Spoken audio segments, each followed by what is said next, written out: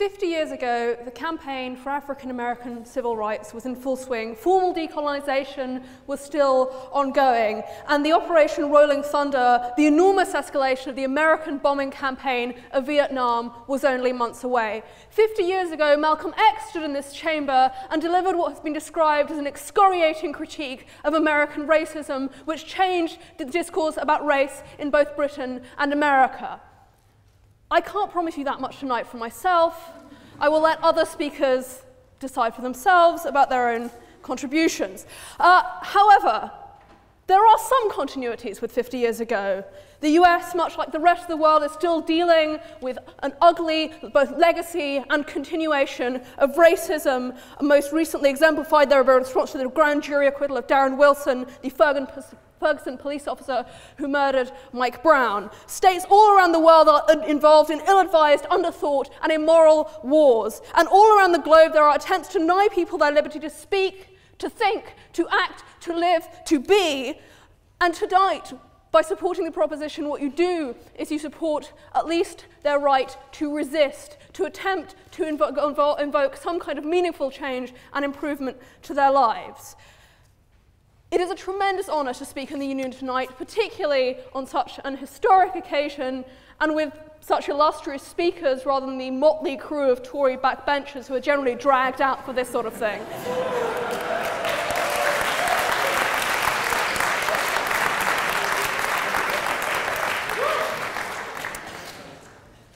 So, tonight speaking on the opposition, speaking first, we have Radhanath Swami, a monk and spiritual teacher who is a founder of a hospital in Mumbai and currently a member of the governing body commission of the International Society for Krishna Consciousness.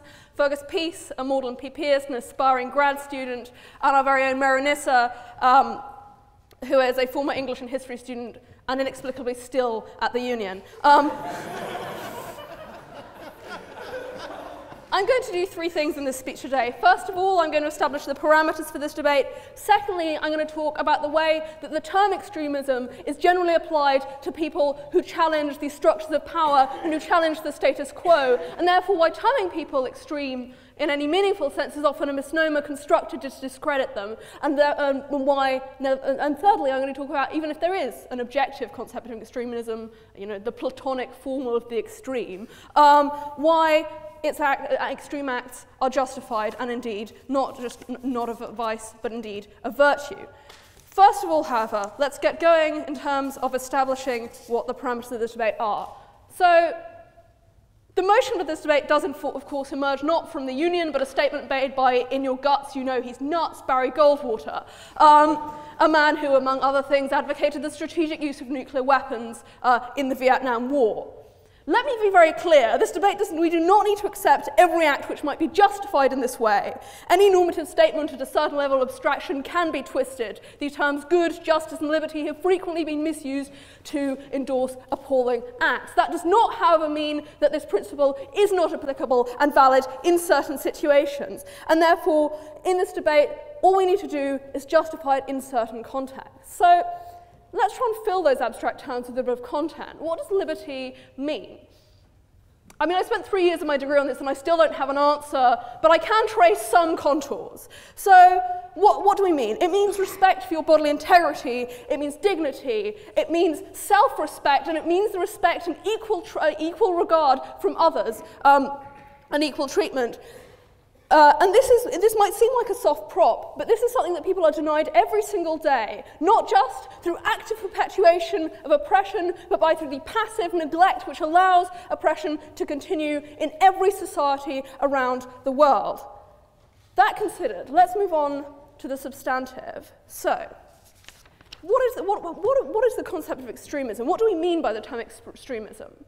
It might seem self-evident, right? It's terrorism and violence and lawlessness, but these terms can equally be reframed as freedom-fighting, self-defense, and civil disobedience, right? It very much, the way that we choose to apply labels to people's actions is heavily contingent on the way we've implicitly already assessed their actions. And these are particularly true when these acts which do not reflect the dominant norms of society, right? What is extremism except an act beyond what we currently define as normal?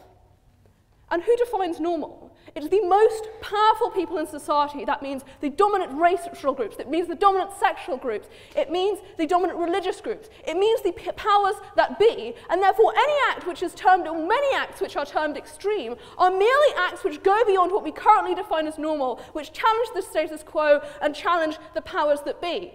Redistribution of wealth is only an extreme idea because of the way that wealth is so extremely distributed right now. These concepts are only extreme insofar as they deviate from what we consider to be acceptable, and that is not necessarily what in a general term should or is indeed right.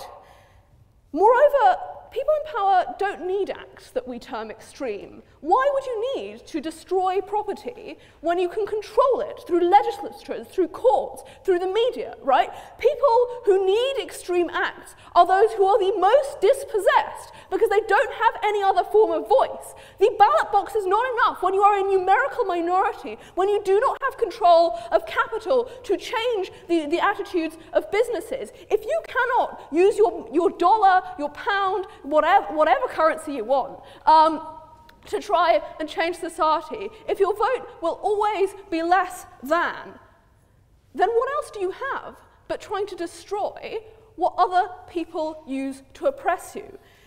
Ultimately, ladies and gentlemen, people who are called extremists are just those who choose to challenge the status quo. They are not necessarily people who are acting in an extreme way when we reflect back on it. And that's something that we need to consider.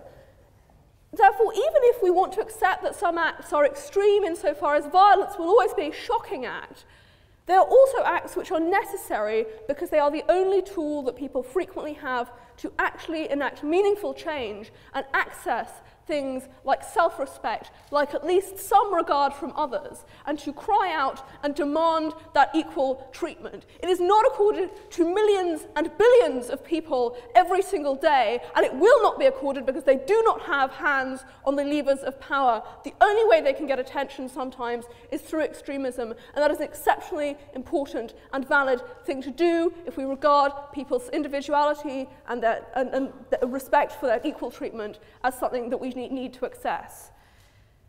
Look, I'm aware that as a 21-year-old undergraduate with an accent like this, it does seem slightly farcical and incongruous that I'm advocating extremism, reform, and radical wealth redistribution.